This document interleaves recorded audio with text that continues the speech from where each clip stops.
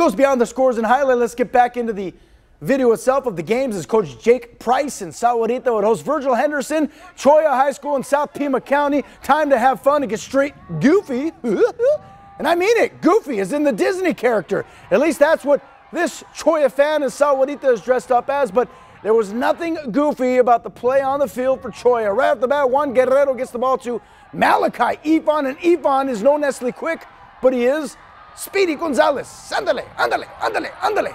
Unfortunately, the touchdown would be called back because of a penalty, but Malachi is at it again, getting around the corner, and he is in.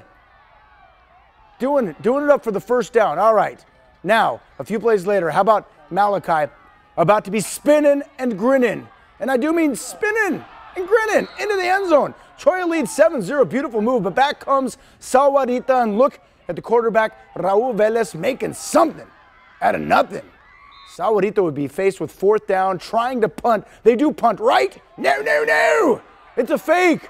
Brady Radovich getting rad. That, folks, is a first down for Sahuarita, keeping the drive alive. After that, Cholla will get the defense going strong. Dalen Corneli will take down Raul Velez, forcing Sahuarita to punt again, and this time the punt will bounce towards the end zone. Check this out, David.